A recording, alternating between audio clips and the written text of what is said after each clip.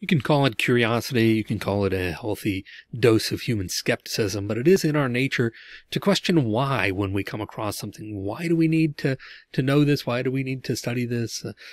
I want to try and answer that question for our discussion of communication by talking about why we communicate. Why is it that we communicate in general? What's the importance here? So there are a variety of reasons why we communicate, but we kind of categorize them in a couple of general cross sections here, categories. So first, we communicate to meet physical needs. Even when you look at babies, you can understand when you see a baby and they're crying for a reason, right? There's usually a reason why they're crying. They're crying because they're hungry. They're crying because they're tired. They're crying because they've been hurt in some way. They've injured themselves in some way. Or we as babies even, we communicate through crying. We don't have the words to communicate yet, but we communicate through crying to indicate physical needs. We do the same thing as adults when we're hungry. We say, hey, man, I'm really hungry. And we may demonstrate that through nonverbal means as well, right? But we communicate to say I'm hungry. We communicate to say I'm tired. We communicate to meet these physical needs that we have. So that's one reason that we communicate. If you want to start right at the very bottom of the hierarchy of needs from Maslow, we communicate to meet these physical needs.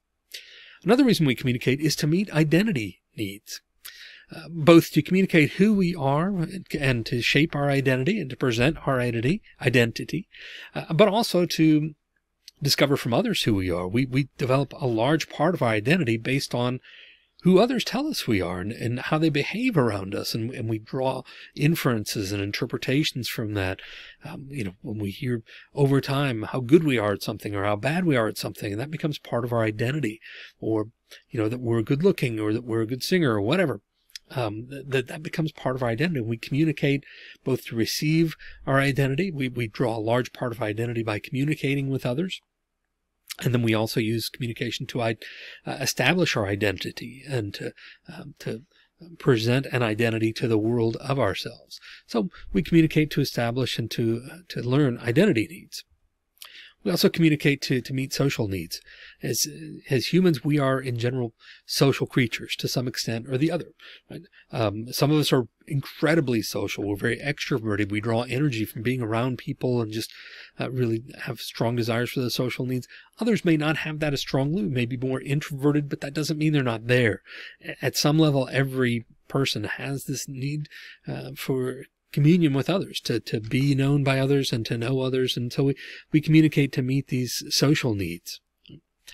We also communicate to meet just practical needs, or what are sometimes known as instrumental needs. When we go to the doctor, you don't just sit down and the doctor says, okay, you look like this is what's wrong with you, so let's treat you for an upset stomach, or let's treat you for a headache, or let's treat you for a bad knee.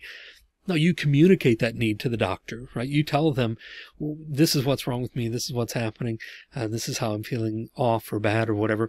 And you communicate those things to your doctor. That's a practical need, meeting that need, just telling somebody, again, ties in with the physical needs, but also when we go to the supermarket or something, we go to the deli counter and we want them to know that we want a pound of ham and half pound of Colby cheese or whatever. We don't just walk up to the counter and expect them to guess that, right? We tell them. That fulfills a practical need to identify what it is we want in that situation. And we could look at it also in other instrumental areas, like how do you determine what you're going to have for dinner? Who's picking up the kids after school or after practice or whatever? And how do we make these arrangements for what we're doing this weekend? Those are just basic, practical, everyday things that we communicate in order to meet those needs. Right? So we communicate to meet all of these different types of needs: physical, identity, social, and practical needs. So it's good to ask why. It's good that we ask why and we dig in, we get critical with these things and we use critical thinking skills. So hopefully this has helped you identify why we communicate, why it's important that we develop more effective communication skills, because it affects a lot of different things in our lives. If you have questions about why we communicate or what this has to do with anything, please feel free to email me. I'd be happy to discuss that with you and initiate that dialogue and engage in that dialogue with you. So feel free to email me. Otherwise, in the meantime, I hope that you will have a better understanding of why we communicate and why that's important, how that affects our communication in the long run.